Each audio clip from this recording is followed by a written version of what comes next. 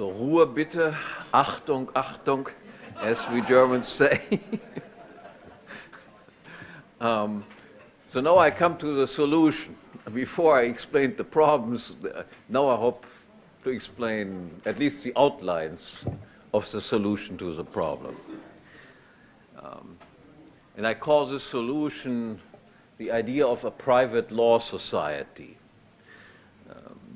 So if the state, and especially the democratic state, is demonstrably incapable of creating and maintaining social order, if instead of helping to avoid conflict, the state is a source of permanent conflict, and if rather than assuring legal security and predictability, the state itself continuously generates insecurity and unpredictability through its legislation, and if the state replaces constant law with flexible and arbitrary whim, then escapably, of course, the question arises as to the correct, and that must be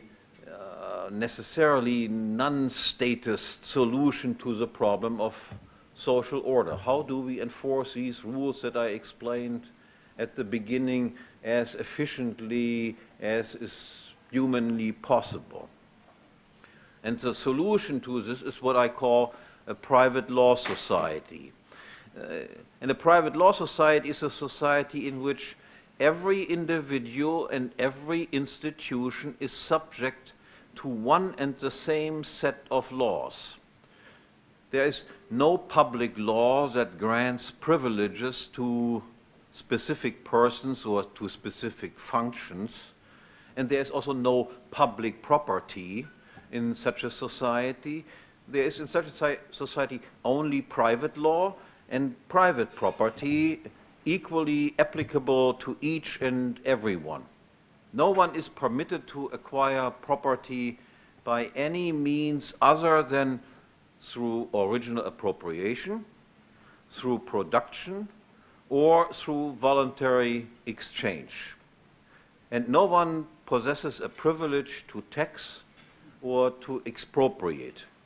And moreover, in a private law society, no one is permitted to prohibit anyone else from using his own property in order to enter any line of production that he wishes to enter and compete against whomever he wants to compete. Now, specifically regarding the problem that we want to discuss here, that is, in a private law society, the production of security, the production of law and order, will also be undertaken by freely financed individuals and agencies that compete for a voluntarily paying or not paying clientele, just as a production of all other goods and services. Now, it would be presumptuous wanting to predict the precise shape and form of the security industry that would emerge within the framework of a private law society, but it is not at all difficult to predict a few central changes that would fundamentally and very favorably distinguish a competitive security industry from the present and all too well-known statist production of injustice and disorder. First off, while in any complex society that is based on the division of labor, self-defense will play only a secondary role for reasons that I will come back to in a few minutes. It should be emphasized from the outset that in a private law society, everyone's right to defend oneself from aggression against one's person and against one's property is entirely undisputed. In distinct contrast to the present statist practice, which renders people increasingly unarmed and defenseless against aggressors, in a private law society, no restrictions on the private ownership of firearms and other weapons exists. Everyone's elementary right to engage in self-defense, to protect his life and property against invaders will be sacrosanct. And as one knows from the experience of the not so wild, wild West, as well as numerous recent empirical investigations into the relationship between the frequency of gun ownership and crime rates, more guns imply less crime. Let me just say a few words about this because people are very confused about this. First, in the Wild West, that is in the time in the United States when the federal state did not really exist, and practically every person was owning guns. Contrary to what you see in many Wild West films, there existed very small amounts of crime as per capita crime as compared to what exists in the current United States. Imagine that you try to rob a bank and every bank employee has a gun. The likelihood that you will get out of this gun is practically zero. These sorts of things did simply not happen. These areas were relatively wild, but wild only in the sense that people were willing participants in brawls. So if you did go to a bar and got into a fight, and then people went outside and were shooting it out, that is obviously not crime. We would not interfere if Mike Tyson is boxing against Muhammad Ali, that they are beating each other up. These are willing participants in something like this. Those sorts of things existed in the Wild West, no question about it. But if you abstain from these types of things, the Wild West was an extremely safe place as compared with the present United States, which is a dangerous place, especially in major cities, due to the fact that increasingly more limitations were put on gun ownership, whereas, of course, criminals do not care about breaking the law. After all, that's why they are criminals. Imagine what would have happened if they would not have disarmed the entire British population in recent decades during the riots that you saw recently taking place in London. Do you think that the riots would have been as successful in terms of the damage that they would have caused if the British population would have been armed? I doubt it very much.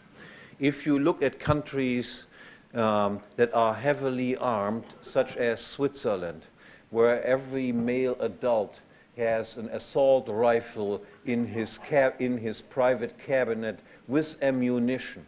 Switzerland is one of the lowest crime rate countries in the world and is one of the most heavily armed countries in the world. The same applies also to Israel, as far as I know. I'm not as familiar with the Israeli case as I am with the Swiss case. There's a famous study with the title More Guns, Less Crime by a guy, John Lott, that gives ample illustration of the fact that the easier it is in various states to have concealed weapons, the lower the crime rate tends to be.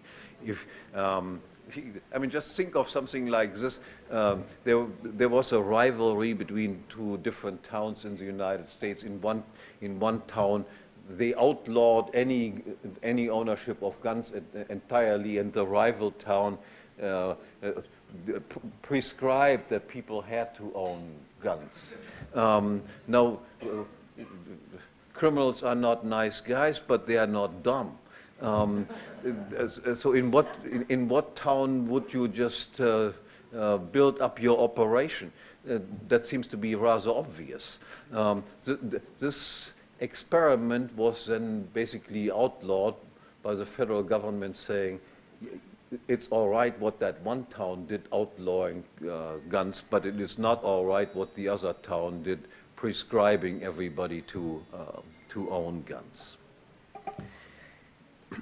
In any case, but just as in today's complex economy, of course, we do not produce our own shoes and our own suits and our own telephones, but we take advantage of the advantages that division of labor offers. So we can expect that we will also do so when it comes to the production of security, especially the more property a person owns and the richer a society as a whole is. Hence, most security services will without doubt be provided by specialized agencies that compete with each other for voluntarily paying clients, by various private police, insurance, and arbitration agencies. Now, if I wanted to summarize in one word the decisive difference and the decisive advantage of a competitive security industry as compared to the current status practice, this word would be contract.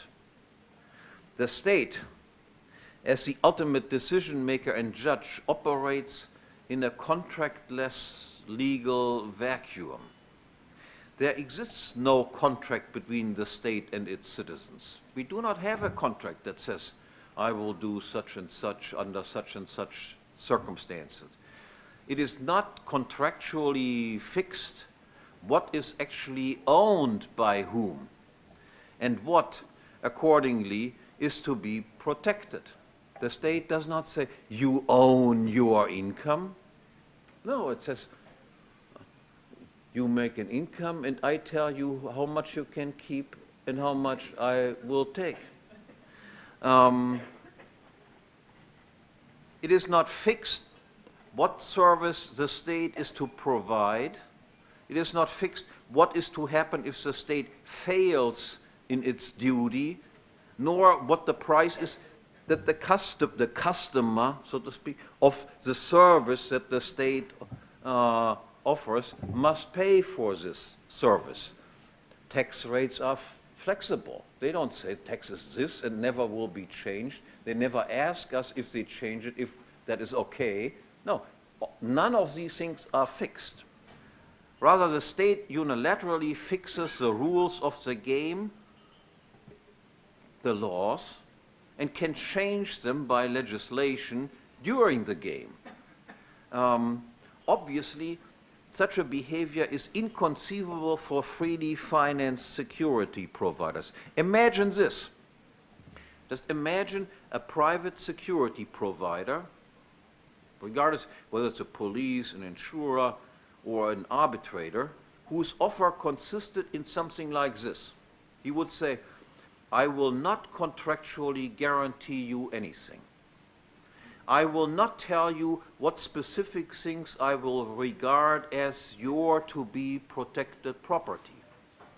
Nor will I tell you what I oblige myself to do if, according to your opinion, I do not fulfill my service to you. But in any case, I reserve the right to unilaterally determine the price that you must pay me for such undefined service.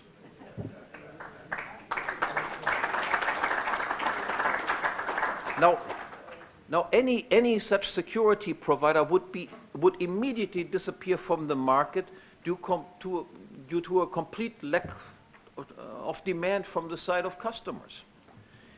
Each private, freely financed security producer instead must offer its protective clients a contract, first of all. And these contracts must, in order to be acceptable or to appear acceptable, by voluntarily paying clients contain clear property descriptions as well as clearly defined mutual services and obligations.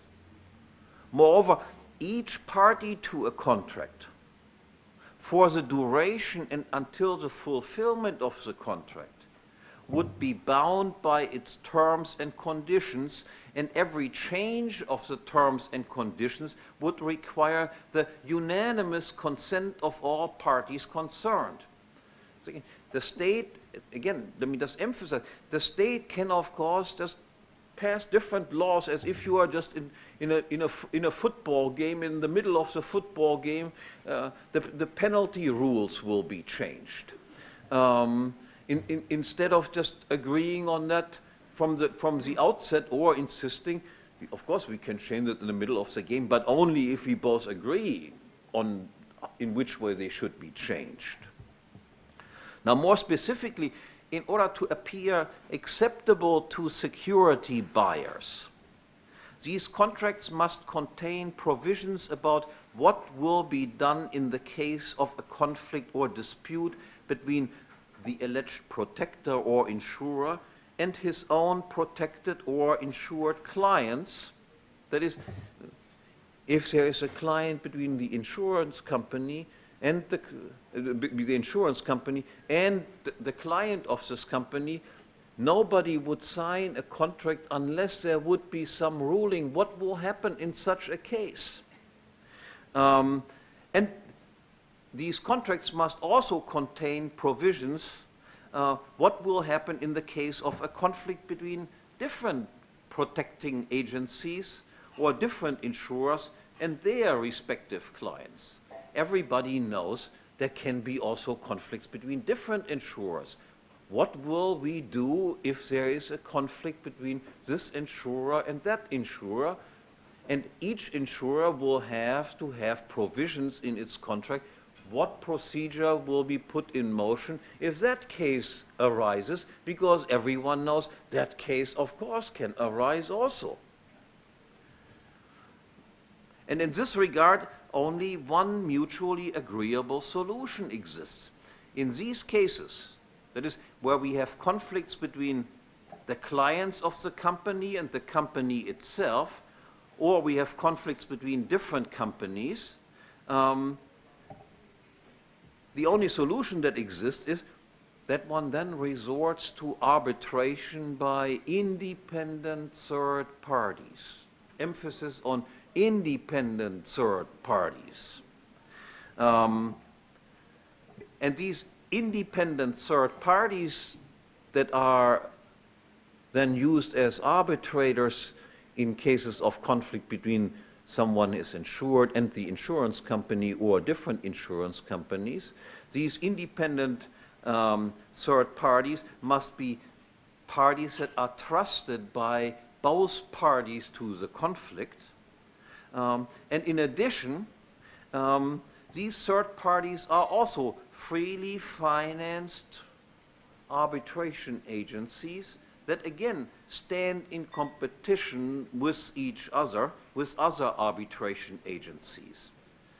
The clients, that is, the insurers and the insured, expect of these arbitrators, of these independent third parties, that they will come up with a verdict that is recognized as fair and just by all sides, and only arbitrators that are capable of forming such judgments will succeed in the arbitration market, because no arbitration agency can rely on the fact that it will be chosen in the next arbitration case again. You can turn to different companies if either of the conflicting parties is dissatisfied with the service performed by these arbitration agencies. Arbitrators that are incapable of forming judgments that are considered to be fair by all conflicting clients, and which are viewed as biased or partial, will simply disappear from the market. I'll come back to this topic a little bit later again. Now from this fundamental advantage, that is, that there exists a contractual relationship between agencies that allegedly protect you and you who wants to be protected, a number of additional advantages follow. First off, competition among police and among insurers and arbitrators for paying clients would bring about a tendency toward a continuous fall in the price of protection per insured value, which makes protection increasingly more affordable, also for poor people, so to speak, whereas under monopolistic conditions, the price of protection will steadily rise and become increasingly unaffordable. I mean, what we pay for protection currently goes up every year. On the other hand, the protection that we are actually receiving gets worse and worse from year to year. Furthermore, as I have already indicated, protection and security are goods and services that compete with all other goods and services. If more resources are allocated to protection, fewer resources can be expended on cars, on vacation, on food and drink, for example. And also resources that are allocated to the protection of person A or group A, let's say people living on the west coast of Australia, compete with resources expended on the protection of people B living on the east coast of Australia. And as a tax-funded protection monopolist, the state's allocation of resources will be necessarily arbitrary. Why do they spend more on this group than on that group? How much should be spent in total on protection? Conceivably, you can protect people by equipping everyone with a personal bodyguard and a tank and a flamethrower put on top of it. Do we need that much protection? Or would be one policeman per 1,000 people with a stick be sufficient? How do we decide these sorts of things? The market decides these sorts of things. How much milk we produce, who wants to have how much milk, where will the milk be delivered.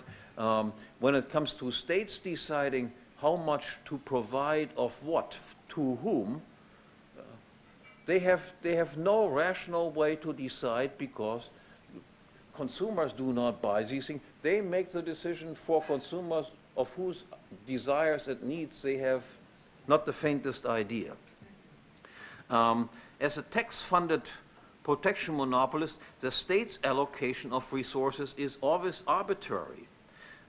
There will be overproduction or there will be underproduction of security as compared to other competing goods and services, and there will be overprotection of some individuals, groups or regions and underprotection of others.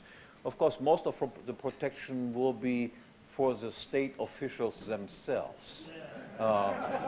They always make sure that they have plenty of bodyguards surrounding them, even though they should be the ones that deserve to be unprotected.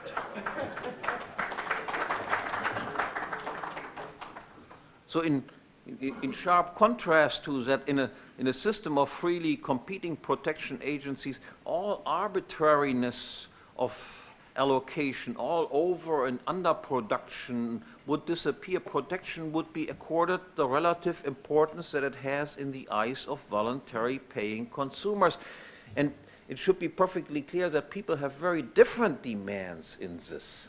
I mean, if you're Arnold Schwarzenegger, you don't need as many personal bodyguards as I need as a relatively weak person, so to speak.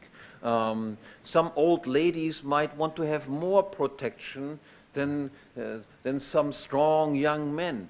If you live in a high crime rate cities, you expend more money on that than if you live in the outbacks somewhere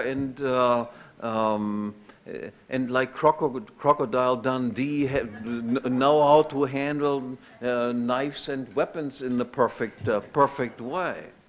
So protection would be accorded the importance that it has for different people at different places, and no person or group or region would receive protection at the expense of any other one.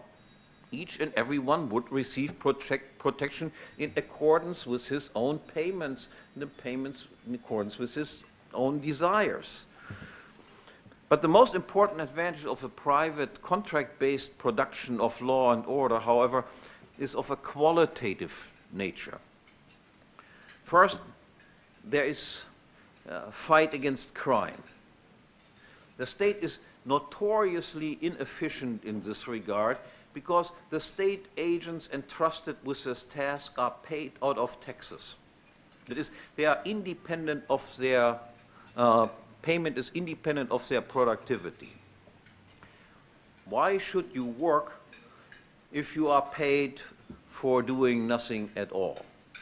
In fact, it can be expected that state agents take an interest in maintaining a moderately high crime rate because this way you can justify ever increased funding.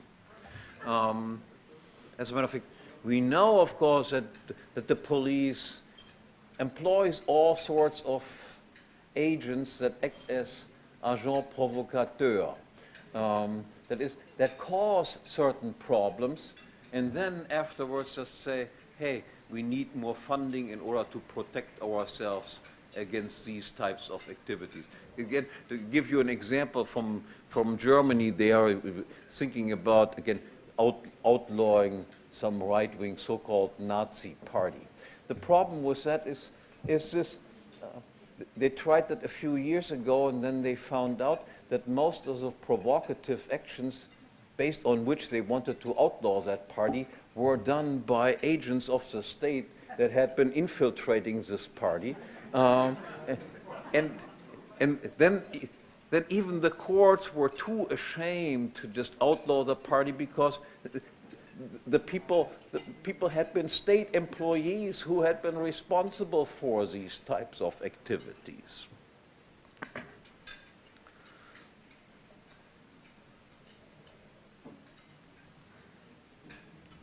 In fact, what we can expect is that state agents take, as I said, and even worse is for state agents, the victims of crime and the indemnification, the compensation of such victims plays at best a very negligible role. The state does not indemnify the victims of crime. The state claims that it protects us from crime, from murderers, robbers, and so forth.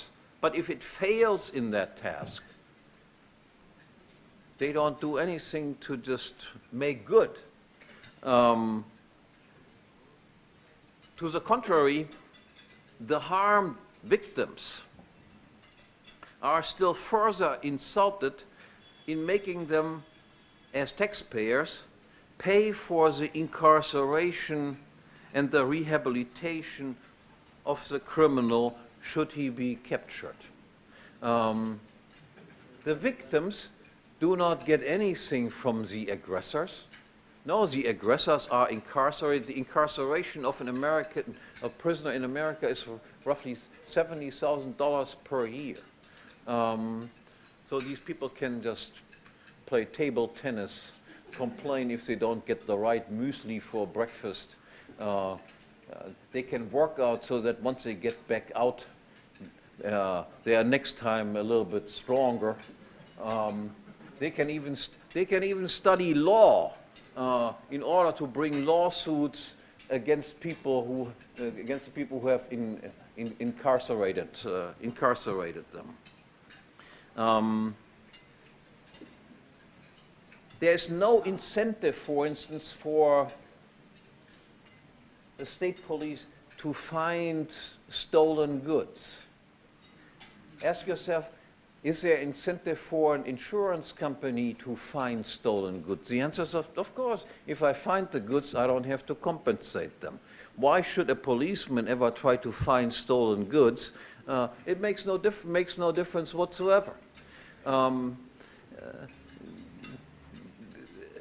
Private companies would have an incentive to prevent crimes, because if they prevent crimes, they don't have to pay up.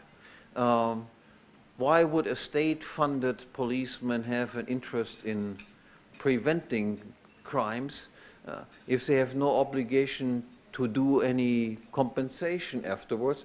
In that case, they rather hand out parking tickets, drink coffee at 7-Eleven, and instead of engaging in dangerous things like hunting down dangerous criminals, they enjoy life by doing things that are pleasurable, because everybody prefers, of course, to do pleasurable things over doing dangerous things.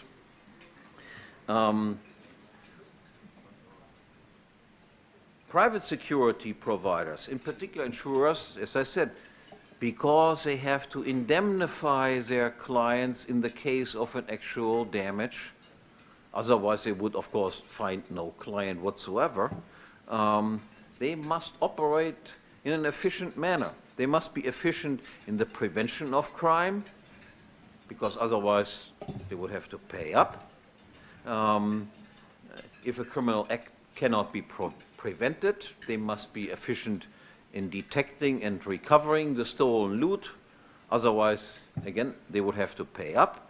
And particularly, they must be efficient in the detection and in the apprehension of the criminal, for only if the criminal is apprehended is it possible for them to make him pay for the compensation owed to the victim and thereby reduce their own cost.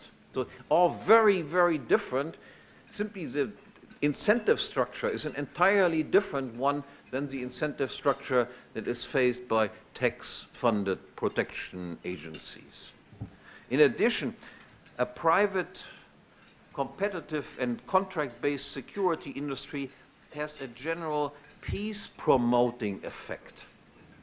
Now, states are, as I have indirectly already explained, by nature aggressive institutions. They can cause and provoke conflict in order to then solve it to their own advantage. Or to put it differently, as tax-funded monopolists of ultimate decision-making, states can externalize the cost associated with aggressive behavior onto other people, that is, onto the hapless taxpayers, and accordingly will tend to be more aggressive vis-à-vis their own population as well as vis-à-vis foreigners. Again, a simple riddle. Would the United States have gone to war against Iraq if Bush and his cronies had to pay all the cost associated with it out of their own pocket? The answer should be clear as daylight. If you can make other people pay for your own ridiculous aggressive policies, hey, you tend to be more aggressive than you normally would be. So again, competing private insurers are by nature, however, defensive and peaceful. On the one hand, this is because every act of aggression is costly. And an insurance company that would engage in aggressive conduct would require comparatively higher insurance premiums. And that involves a loss of clients to cheaper, non-aggressive insurers. And on the other hand, it is not possible to insure oneself against every conceivable risk. Rather, it is only possible to insure oneself against accidents, that is, risks over whose outcome you have no personal control, and to which you do not contribute anything. To give, for example, it is possible to insure yourself against the risk of death and the risk of fire. But it is impossible to insure oneself against the risk of committing suicide tomorrow, or to burn down your own house. Similar, it is impossible to insure oneself against the risk of business failure. If you could do this, I would insure myself, and then the next day I just mess up my business, and then I could collect the insurance premium. You cannot insure yourself against such things like this. You cannot also insure yourself against unemployment. I mean, there is something, of course, that's called unemployment insurance. But again, states invent, of course, America defends America by attacking Iraq, even though no Iraqi ever attacked the United States. This is a completely defensive activity. So we, of course, also have unemployment insurance. But unemployment is an uninsurable risk. All I have to do to get unemployed is go to my boss and tell him what SOB he is, and then I lose my job, and the insurance company would be held responsible to help me out in this problem. It's also impossible to insure myself against disliking my neighbor. For in each case, one has some control or full control over the event in question, the risk in question. Most significantly, the uninsurability of individual actions and sentiments, in distinction to the insurability against accidents, implies that it is also impossible to insure oneself against the risk of damages that result from one's own prior aggression or provocation. That is, I cannot insure myself against me going out and provoking somebody else or hitting him in the head and then saying, hey, now this guy is retaliating against me, come to my rescue. No insurance company would ever take on cases like this. Instead, every insurer must restrict the actions of his clients so as to exclude all aggressions and provocation on their part. Otherwise, they will simply not insure you. That is, any insurance against social disasters such as crime must be contingent on the insured submitting themselves to specified norms of civilized, non-aggressive conduct. And further, due to the same reasons and financial concerns, insurers will tend to require that their clients abstain from all forms of vigilante justice, except in quite extraordinary circumstances, because vigilante justice, even if it is justified, invariably causes uncertainty and provokes possible third-party intervention. And by obliging their clients instead to submit to regular and publicized and open procedures whenever they think that they have been victimized, these disturbances that are associated and the associated cost with these disturbances can be largely avoided. So vigilante justice will not take place. The insurance companies will say, except under very unusual circumstances, there has to be an open investigation. Everything must be public so that conflicts, sudden involvements of third parties can be reduced so that the cost of the operation of the insurance business can be lowered.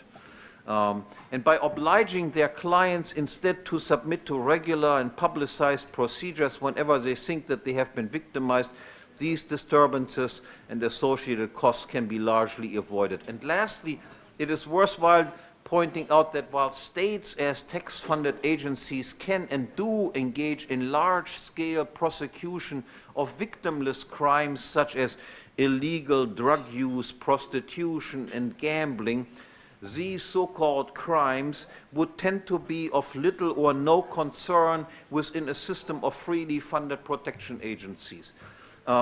Protection against such crimes would require obviously higher insurance premiums. But since these crimes, unlike genuine crimes where you have really victims, are crimes where you don't have any victims, would simply not find any clients. Why should I just pay higher insurance premiums to protect myself against something that never victimizes me in any way? And even more, while states, as I have already noticed, are always and everywhere eager to disarm its population and thus rob it of an essential means of self-defense, private law societies are characterized by an unrestricted right to self-defense and hence by widespread private gun and weapon ownership. Just imagine a security producer who demanded of its prospective clients that they would first have to completely disarm themselves, hand over all weapons, all knives, all hammers, all saws, and whatever it is, before this company would be willing to defend the client's life and property.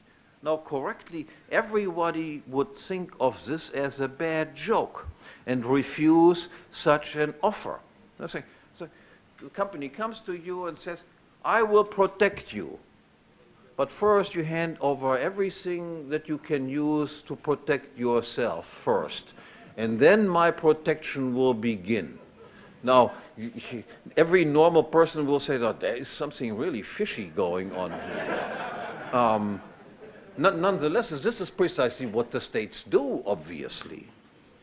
Now, freely financed insurance companies that demanded potential clients first to hand over all of their means of self-defense as a prerequisite of protection would immediately arouse the utmost suspicion as to their true motives, and they would quickly go bankrupt.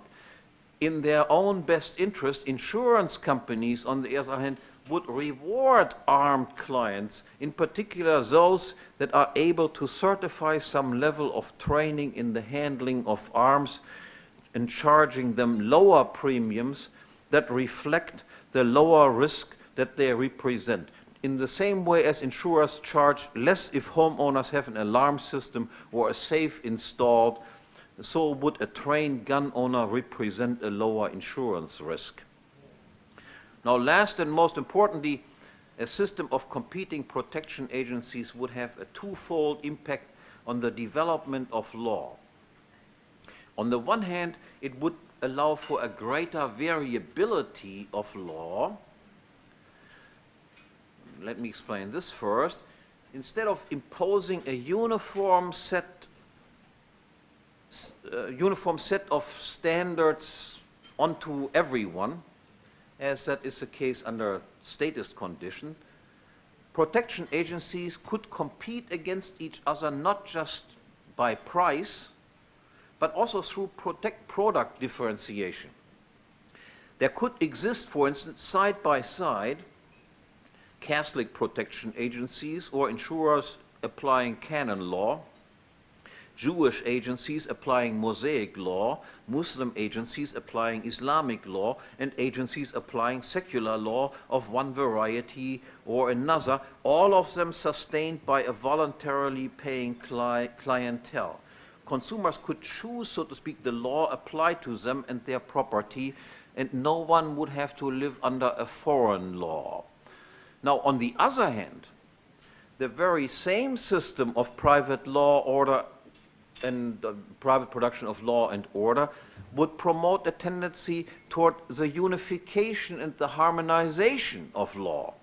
Because the domestic, so to speak, domestic, Catholic, Jewish, Roman, Mosaic law, whatever, would apply obviously only to the person and property of those who had chosen this law. Canon law, for instance, would apply only to professed Catholics and deal solely with intra-Catholic conflict and conflict resolution. That is, with conflict resolution between two Catholics that are voluntarily subject themselves to this canon law. Yet it is obviously also possible, of course, that a Catholic might come into conflict with a subscriber of some other law code, such a Muslim law code, for instance. Now, if both law codes reach the same or a similar conclusion, then of course no difficulties would arise. However, if competing law codes arrived at distinctly different conclusions, and they would definitely do so in some cases, then obviously a problem arises. That is, the domestic, the intra-group law would be obviously useless, but naturally every insured person would want protection also against this contingency, namely the contingency of intergroup conflicts. Everyone knows that can of course happen also. Might be nice if we are all Catholics, then the problem would be very simple to be solved. But if we are not all Catholics, everybody knows, then a conflict can arise between that group, and they sometimes come to different conclusions. So in this situation, it cannot be expected that one insurer or the subscribers of its law code simply subordinate their judgment to that of another insurer and its law. Rather, as I have already explained before, in this situation there exists only one credible and acceptable way out of this predicament. And that is, from the outset, every insurer would have to be contractually obliged to submit itself and its client to arbitration by an independent third party. And this party would not only be independent, but at the same time it would be the unanimous choice of both conflicting parties. So the Catholic agency and the Muslim agency would go to a third independent, unanimously agreed upon agency that determines now the conflict that they have regarding who is right and who is wrong in the case at hand. And it would be agreed upon, the third party, because of its commonly perceived ability to find mutually agreeable, fair solution in cases of intergroup disagreements. And if an arbitrator failed in this task and arrived at conclusions that were perceived as unfair or biased by either one of the insurers or their clients, this person or this agency would not likely be chosen as an arbitrator in the future again. And as a result then of this constant cooperation of various insurers and arbitrators, a tendency toward the unification of property and contract law and the harmonization of the rules of procedure, evidence, and conflict resolution would be set in motion. So again, it is important to realize that a variety of law codes does not at all exclude a development toward a harmonization of laws as soon as it comes to conflicts between these rival law codes. Quite to the contrary, there is a pressure to then develop universal law codes that apply, so to speak, to all these different law codes that are applied to internal groups. So a tendency towards the unification of property and contract law and the harmonization of the rules of procedure, evidence, conflict resolution would be set in motion. So in buying protection insurance, every insurer and every insured becomes a participant in an integrated system of conflict avoidance and of peacekeeping. Every single conflict and every single damage claim, regardless of where and by or against whom, would fall exactly in the jurisdiction of one or more specific insurance agency and would be handled either by an individual insurer's domestic law or by the international or universal law provisions and procedures agreed upon by everyone in advance by agreeing on third-party arbitration. And so as a result, instead of permanent conflict and injustice and legal insecurity as we have it under the present status conditions. In a private law society, we would get the highest degree of peace, justice, legal security, and safety. Thank you very much.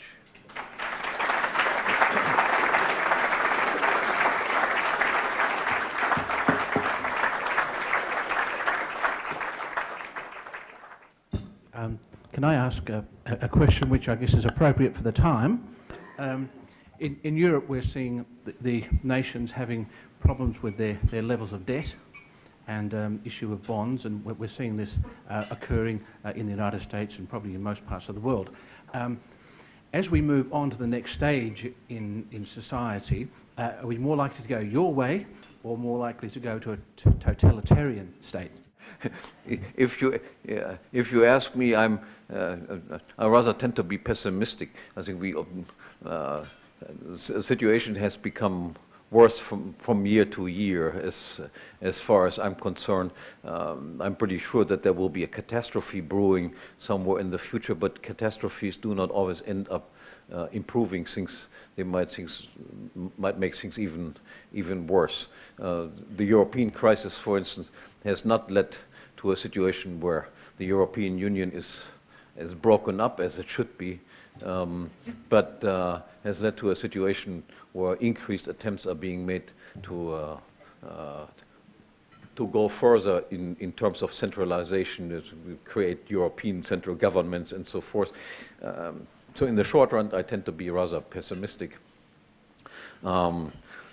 If I would be at a fundraising dinner, I would have to say there must be something good in the future coming, so that you get some return on your money. I'm not too hopeful for mankind. On the other hand, as long as they don't incarcerate us and leave us alone, let's try to have as much fun as possible, and enjoy simply that we have insights that other people do not have. I mean, just that see the nonsense going on and just sit there and say, "Didn't I say that would happen?" Exactly, it happened.